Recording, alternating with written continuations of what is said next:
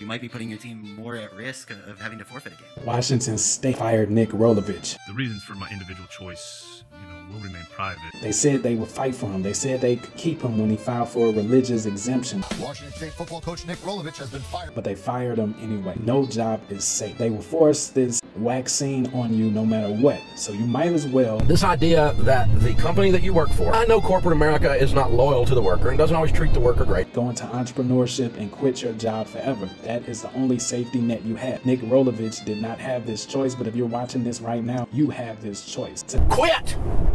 Get out! Don't get fired. Quit your job instead.